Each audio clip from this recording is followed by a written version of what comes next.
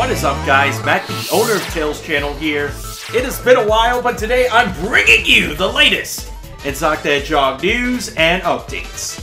So First4Figures has revealed an amazing new statue, and that is the Sonic 25th anniversary statue. It looks amazing. It's classic Sonic doing his kind of figure 8 run on a Green Hill Zone kind of looking platform, and it also has a signpost that spins around, and one side you got Sonic, the other side you got Eggman.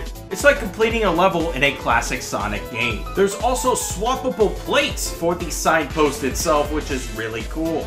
The pre-orders for this statue will start on June 6th, and according to Sonic Wind Blue, this statue will cost $384.99.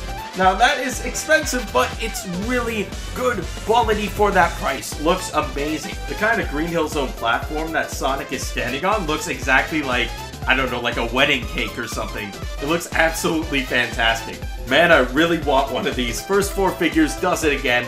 Amazing job on the statue, and it's a great way to celebrate Sonic's 25th anniversary, because technically it doesn't end until June 23rd, right? It's like a birthday, you know?